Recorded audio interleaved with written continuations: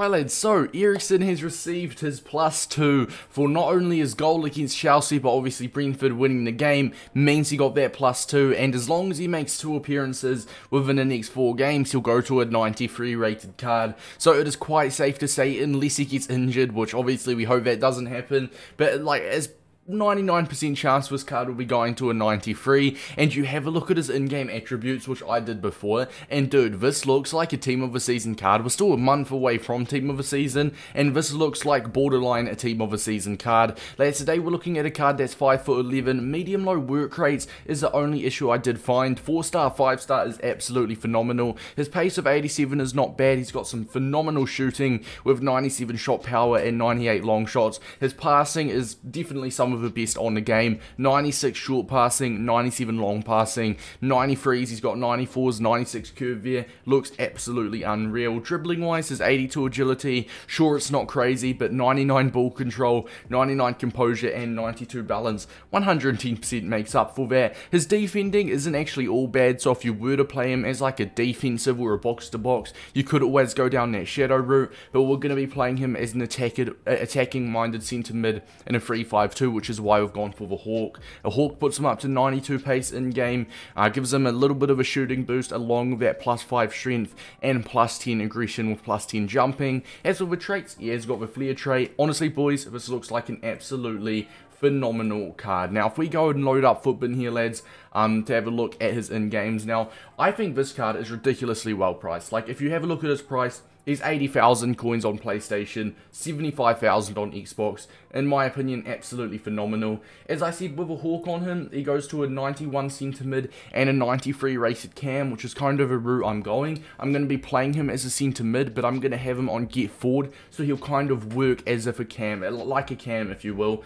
You could also go for an engine if you want. I do think an engine is definitely respectable. Does put him up to a 93 rated centre mid, but honestly man, this is one of the cards that no matter what chemistry style you use, he's going to be very, very good, and it kind of just depends what position and what role you'll be playing him. So as for how we're playing him in game, 3-5-2, right centre mid, but we do have him on get forward, alright lads, so he's going to be a very attacking minded player. Without further ado boys, let's get into review. Right, let's have a look at the team we'll be playing boys. Now we are on the road to glory, so it'll be a relatively tough match because we have got 81 rated Steve Mandanda in it, which kind of says it all. But let's have a look at the team we will be playing. As I said, I don't really have to say it again, but as a right centre mid in a 3-5-2, you will notice that he'll be there defensively, but he'll make those runs into the box. Now this is a full Premier League side, definitely a beatable team. Look at that. Look at that. Hey, that would have been beautiful. The dribbling once again, so nice.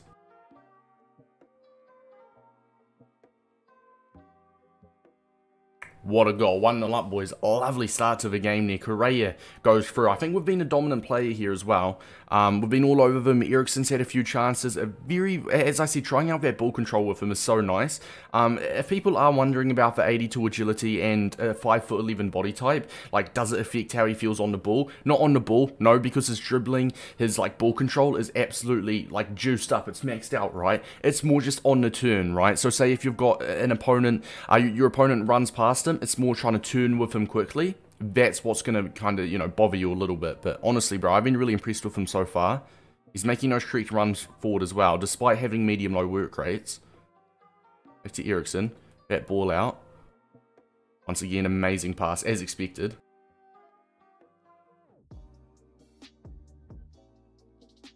Bro, it was worth a shot. I think it's appropriate. You guys can let me off. It's appropriate to try and go for a banger with this Eriksen card, alright? It's in Eriksen's nature. When a card's got like 96 long shots or something, 97 long shots and like 98 shot power, it's just so tempting to take those long shots, you know, because if it does go in, it will look absolutely beautiful. And obviously he's the type of guy that will definitely be able to do so. Go on, back my point up here, Eriksen. Back it up. Okay. Eriksen once again. Nice ball control. Nice pass down to Eusebio. Come on. Back to him. Eusebio. Beautiful. Beautiful. That whole attack springs from Eriksen's amazing pass to Eusebio as well. That's what he does offer, man. That's what doesn't show up with goals and assists like that, is absolutely beautiful passes. What a ball. That is ridiculous. That is such a poor touch from Correa. But that is such a good ball from Eriksen. Wow, that is absolutely, that's crazy. I was like in my own half basically, and that is pinpoint where I wanted. If only Correa could have controlled that, that might have been the best assist I pulled off this year. That is absolutely outrageous from Eriksen. Great first half, boys. We're 2-0 up. I think the second goal, he had a massive part in. He might have actually gotten that assist. I think it was an assist, because I went from him to Eusebio. I'm trying to remember if it touched someone else before Eusebio, but we'll have to have a look. But either way, man, he's a very creative mind centre mid, which is what you expect from him. He's living up to his stats so far, boys. Really impressed with him. Eriksen with interception, which I don't really have him in a role where I'm expecting him to get interceptions and stuff, but he'll definitely pop up with one now and again. I believe he's got like 68, 67 interceptions, which isn't bad. As you can see, he's getting into the box. Now, this is a role we have him in. Does get tackled in the end there. Hey, we win it back. Going around the keeper. Shoot that. This is so jammy.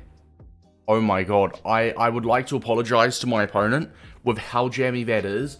But at the same time, when I went to dribble around Mendy, there, by the way, great ball control from Eriksen once again. Gets on the score sheet. When I tried to dribble around Mendy initially, for some reason, it wasn't letting me shoot. I went around him. I don't know if you guys would have heard in my mic, but I was pressing shoot. I was pressing circle, and I'm like, come on, is it going to shoot? Mendy obviously got the ball, and then it kind of, Eriksen won it back, and we got a very jammy goal, but it's deserved. It was deserved anyway. So we'll take it, man.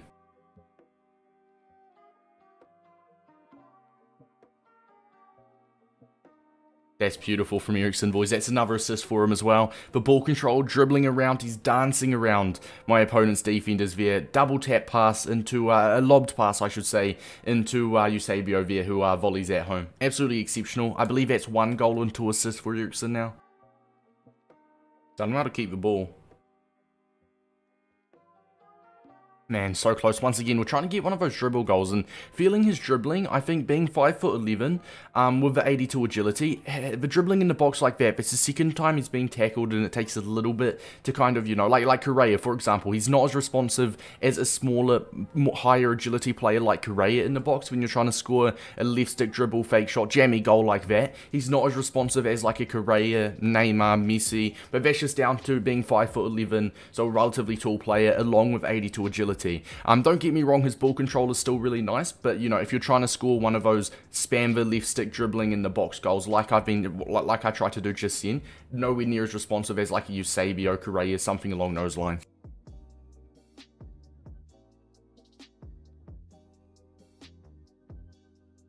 Hey, you know what? He wins us a penalty, so I think it's only fair we put him on the penalty. That was going to be an amazing run as well. That was going to be an absolutely phenomenal run. What is his penalties like? 83 penalties, but we'll put him on it. Let's just look to the top right. And it's just cheeky dink that down the middle. Hey, lovely. Lovely. Yeah, man, what a performance. A 6-2 win. When we were 2-0 up, my opponent brought it back to 2-1 at some point, so made me a little bit scared there, but we'll absolutely take that. Eriksen was phenomenal. 2 goals, 1 assist. That's 3 goal contributions. Now, I want to have a look at his first goal and his assist to Eusebio. Look at this for a pass. That is phenomenal. That is absolutely phenomenal from Eriksen, and that's what that passing can do. So no, that wasn't an assist. Okay, so yeah, that did not count as assist for some reason. Socrates touched it beforehand. I honestly cannot remember Socrates passing that to Eusebio, but obviously he did. So I'm trying to think, where did Eriksen's assist come from? It would have been this one here then, right? Yeah, Eriksen going through them all, lovely ball control, and a nice little lobbed pass into Eusebio, which is really nice. As for Eriksen's first goal, honestly, love it. Very jammy though. Right there, I'm trying to shoot. I was trying to shoot right there. We do get a very, very lucky, but at the same time, I mean, it's deserved, right? And then obviously him scoring us his penalty. I enjoyed him a lot, man. He was Mr. Consistent. His passing was good. His ball control was phenomenal.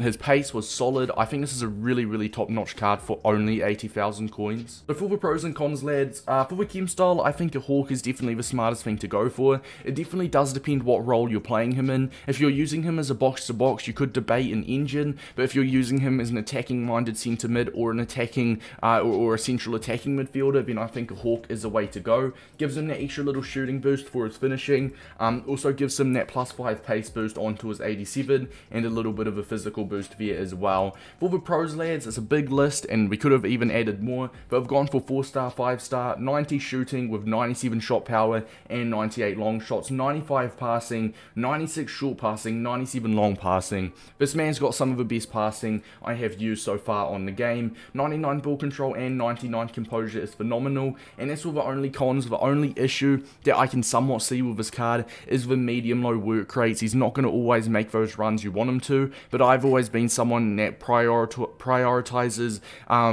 player instructions a lot more than I prioritize work rates. So the medium-low work rates were they noticeable a little bit, but were they a problem? Not really. Now, another thing I want to touch on, his ball control is phenomenal, the actual ball at his feet is phenomenal. I know I'm going to get a few questions about 5'11" and 82 agility. Yeah, left stick dribbling in the box, which what I went over before, is definitely not the most responsive with him. Like, he can do the job, his ball control's class, but he's not going to feel as smooth and agile on the ball as like my player of the month of Korea did, if you get what I mean.